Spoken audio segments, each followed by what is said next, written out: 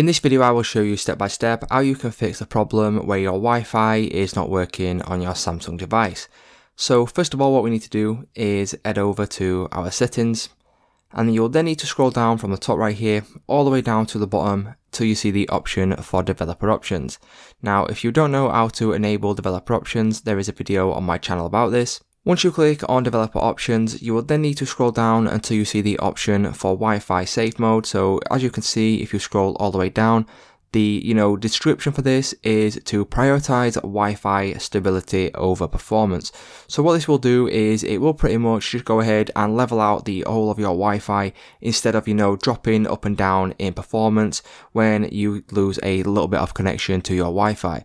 So go ahead, enable this, and then once you enable this, that should fix then the problem that you're having with your Wi-Fi not working on your Samsung device. So it's just that simple, guys. That's how you can fix your Wi-Fi on Samsung. If this video did help you out, please leave a like on today's video, and I will see you in the next one.